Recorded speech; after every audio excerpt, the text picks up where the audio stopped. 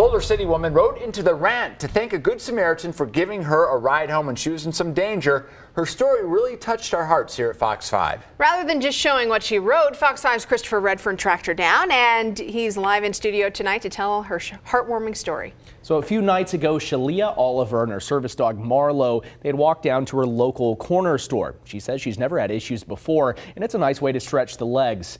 But this night was different. I was really scared at first. I was assuming, since I do live in a kind of okay neighborhood, and I had my dog with me, so I felt that I could go down to the store and go back home without any problems. But it started in the checkout line. Shalia says a drunk guy started bothering her and her service dog Marlo. So he continued to try to pet him, try to play with them.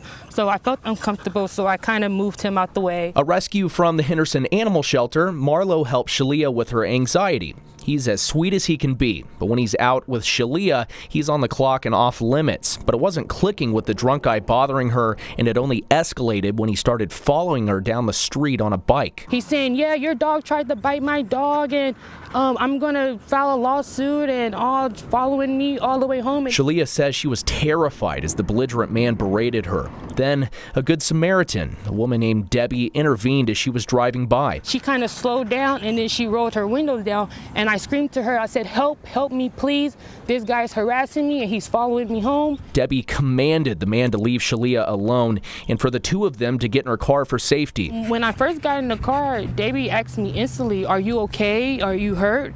You know, I said, yeah, I'm fine, and I was very anxious, so she seen that in my voice, and she was like, it's okay, calm down.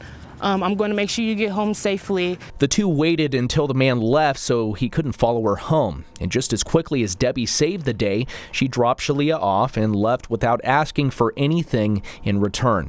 Shalia says she hopes to meet Debbie again to tell her, I appreciate you and thank you so much for getting me home safely that night.